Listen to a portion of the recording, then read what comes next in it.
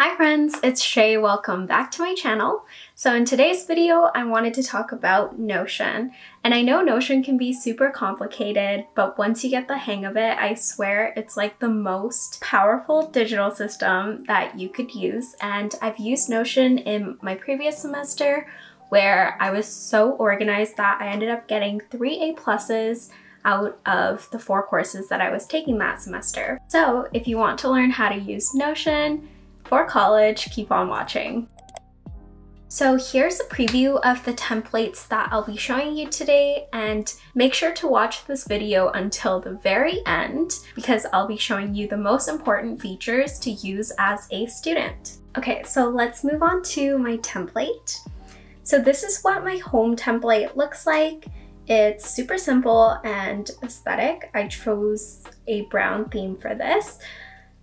And on the side, you could see an inspo column, and I just put a cute picture that I found off of Pinterest. And then underneath that, I put a column for music.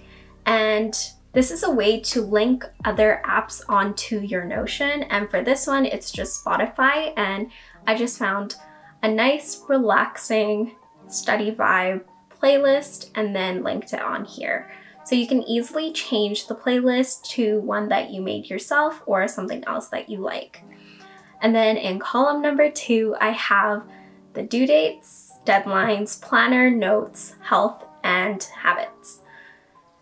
And then the third column is a journal. And then I made sure to make every single one a different GIF, and it's super aesthetic and I really like looking at it. So let's go into the due date section. So for the due date section, I filtered it in a way where here you could see where due is within the next week. It only shows you the tasks that are due in the next week. And I thought this would be a good touch because you want to be able to just glance at your homepage and then know exactly what's due within the week. And then the data under the due dates is actually from this template called deadlines. This is what it looks like. So I just put a cute picture there and also a quote, and you can easily customize that to your liking.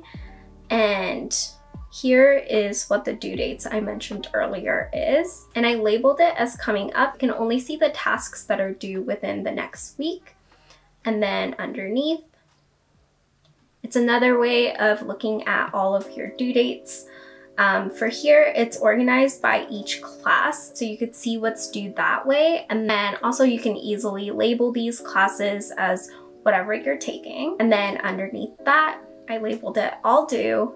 And then that is basically the main database with all of the things that are due. So once you update this table, it should show up here. And if it's within the week, it should also show up here. So I designed these templates to mimic what I have in my physical planner. And in my physical planner, I have tasks organized by classes. And then I also have a weekly section where I can see what's due every single week. And then let's go back to the home page. So next I have this planner section. Right now, I just have a daily plan template. And here you could see tasks. You can organize it by school, work, if you're a part of a club, and then if you want to add a different category of your life, you could just click add group here. And then let's say it's for volunteer. Then you could start listing off tasks down here. And then I have this hourly section where you could label your tasks with the time period you want to work in, so time blocking, and then it would show up in your hourly calendar here. So this is a good option if you don't want to do a mixed planner system. So for me, I use a physical planner and Google Calendar because that's the only way to do it without having a hourly physical planner. But if you just want to use one system that contains everything, then this is a really good option. Going back to the homepage. So I have a notes section, and if you go in here, it just has little pages that you can open up and use as your notes section. And then I also added categories to label everything. So if it's notes for my work or school or life, or it's some kind of inspiration. It's a really good way to stay organized that way. And then back to home, I have my health dashboard, and in here you can actually put your favorite quote here so it looks super aesthetic and also motivating. I have an appointments column with a drop-down menu. So if you have like appointments you need to make, if you have upcoming appointments, you can put it under there and also hide it so it won't look so messy. And then I have a to-do list, so whatever health-related to-do lists you can make in here. And then I also put a section for notes from appointment, because I find that if I don't take notes during my appointment with my doctor, I end up forgetting everything that they told me, and then it's just like a total waste of time. So I put another drop-down menu where I put action items, goals, prescription, important, and then you could just put your notes that way. And then I have my healthy eating goals and fitness goals. And you can easily change these categories to whatever you need. And then this is another table, and I find this to be really cool because if you're trying to do like a weekly habit or a daily habit, so let's say your habit 1 is to drink water, you could set the due date and then click check once you've done it. If you have another habit you're tracking, you could check. Another habit you could check. And you could see that in the progress tab, there's like a percentage thing, so you could easily see how much you've done, and you can skim that column to see how well you were doing every single day. And this is just using a little formula, and if you have more than 3 habits, you could just change the formula to add in one more habit and then divide it by the number of habits you have. And then we're gonna go back to home. And then the last thing in this column is the habit tracker. So this is basically the same thing that was underneath the health dashboard.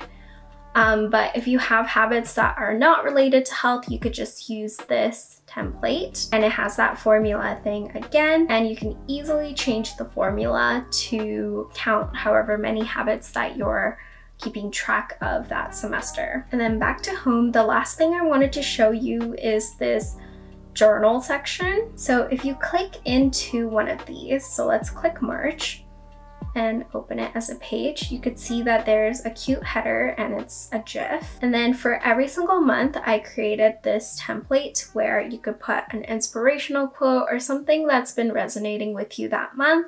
If you like making playlists for each month, you could also just embed the link for an audio thing. Gratitude, you could practice gratitude that way, and it's in a list format. So once you list one and hit return, you could get to number 2. Also have a section for worries and troubles, deep thoughts, monthly highlights, and reflection. And I think this is a really good standard way to reflect every single month, so you don't have to, you know, spend money buying a planner if you're into digitally doing things. So now that we got through all of the templates, I want to give you some tips on how to use Notion. So the first tip is to just keep it practical. You can have a very complicated system with all of these linked databases and all of these formulas, but at the end of the day, if you don't need those extra features, then you're just wasting time building all of your templates. To be honest, I have to admit that the homepage that I just showed you guys is still unnecessary.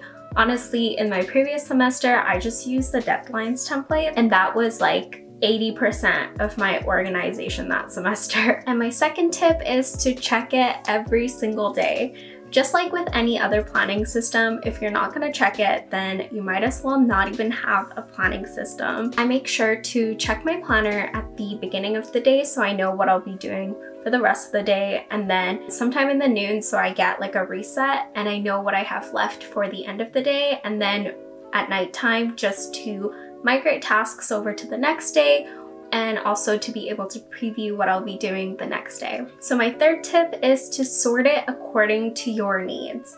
So for me, I like working in chronological order where the next thing that's due will be at the top of my list, but you might care more about how much each assignment is worth for your overall grade, or you might care about how difficult it is and all that stuff. You can easily add a column to indicate how important that task is to you, or you can also indicate how difficult the task is or how time-consuming the task is. And you can use the sort function to sort it in order of difficulty, priority, or how much time you need. So that was it for my template tour. I'll make sure to link the template down below so you could just grab it and use it as your template and you don't need to waste any time trying to create one on your own. Let me know if you want to see another Notion video like this, and if I didn't mention a function that you use on Notion often, make sure to comment that down below. As always, thank you so much for watching till the end of the video, and I hope you have a sunny day.